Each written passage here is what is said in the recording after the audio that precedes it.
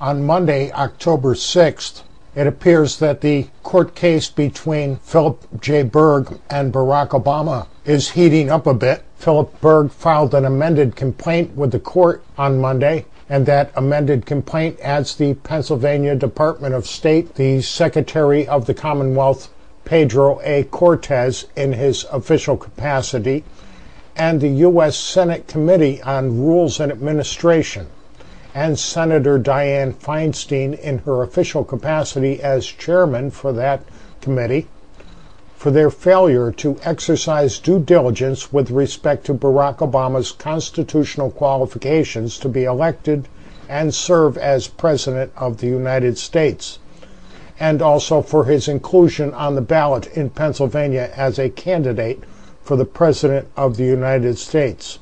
The amended complaint also has other additional items that bolster the original standing argument in the case, and it adds additional relevant facts. Essentially, the argument comes down to this, that Senator Barack Obama could put this whole issue to rest if he would simply present his official birth records to the court.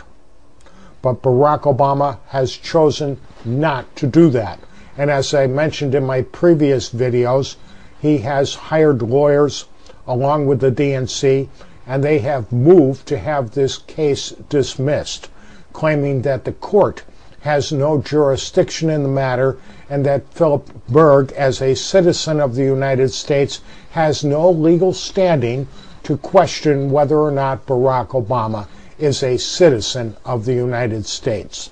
This is what the DNC and Barack Obama are telling us, that no citizen of the United States has a right to know whether or not he is a natural-born citizen of this country. This could all be resolved, like I say, if Barack Obama would simply present his certified birth records to the court rather than putting a certification of live birth online and having website operators telling us that this is a valid certificate. Now, as part of the original complaint, Philip J. Berg also asked the court if they would do an expedited discovery, if they would have Barack Obama and Howard Dean, as representative of the Democratic National Committee, sit down and show the documents that they went through and show how they vetted Barack Obama. Actually show the documents that they went through to prove that Barack Obama is qualified to be President of the United States. Yesterday, lawyers for the DNC and for Barack Obama filed additional papers, and those additional papers, titled A Brief of Defendant Democratic National Committee and Defendant Senator Barack Obama in Support of Motion for Protective Order, Staying Discovery Pending Decision on Dispositive Motion. In other words, the DNC and Barack Obama are now claiming that it would be too much of a burden for Barack Obama to present his birth certificate to the court. Right within this document, it states, and I quote, "protect a party from annoyance, embarrassment, oppression, or undue burden or expense." In other words, they're claiming that Barack Obama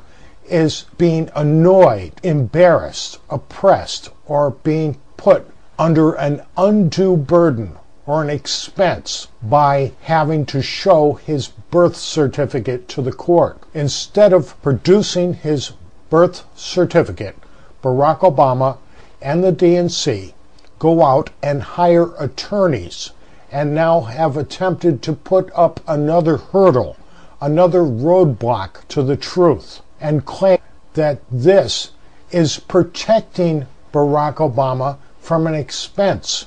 He hires a lawyer rather than show his birth certificate and claims that it would be more expensive for him to show his birth certificate than to hire lawyers who put up these additional hurdles. Does this make sense to anyone? It certainly should not. But this is exactly what Barack Obama and his faulty reasoning is doing. You want to elect a person to be president of the United States who doesn't have the common sense to know that it would be just as easy to produce his birth certificate rather than hiring a team of lawyers who now claim that it is an annoyance and an embarrassment for Barack Obama.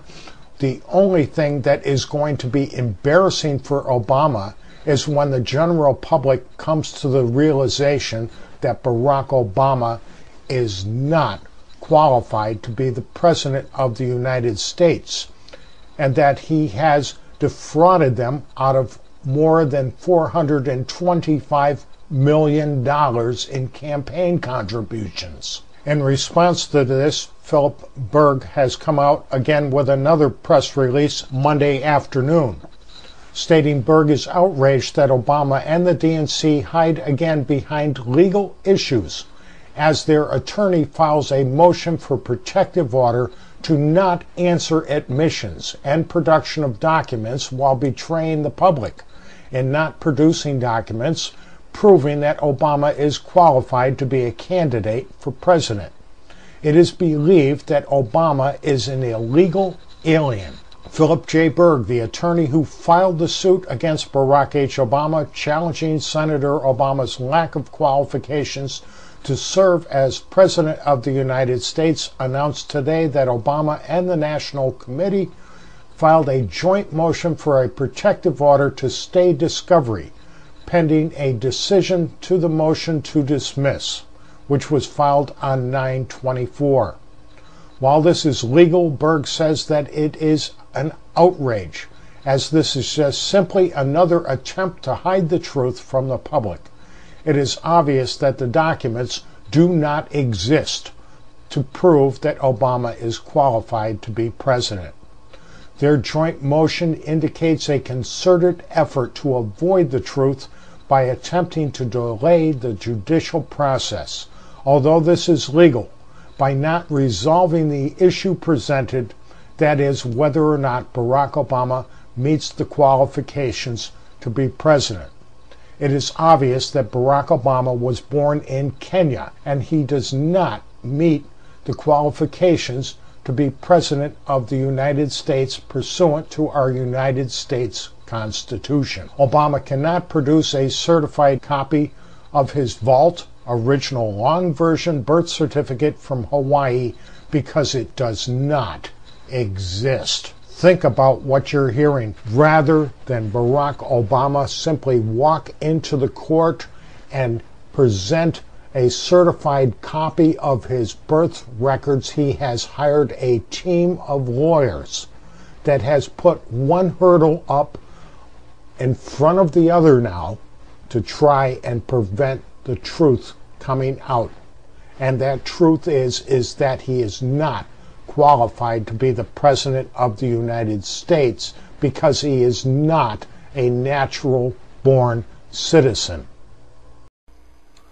Now, the first portion of this video was produced prior to the election of 2008, in October 2008, and it is just as true today as it was back then. On April 27th, Barack Obama produced a PDF file, an image of his long-form birth certificate. But at this point, Congress has never held a hearing to determine whether or not Barack Obama is a natural-born citizen. Barack Obama has never presented his certified long-form birth certificate to a court of law to have it determined whether or not it is genuine or not. The media has half the country fooled into believing that the issue was not whether he was a natural-born citizen, but simply whether or not he was born in Hawaii. The Constitution does not require our president to be born in Hawaii. It requires our president to be a natural-born citizen, meaning someone that was born within our nation and born to 2 U.S. citizens. Our commander-in-chief cannot be a naturalized citizen, nor can he be someone that holds or was born holding foreign citizenship.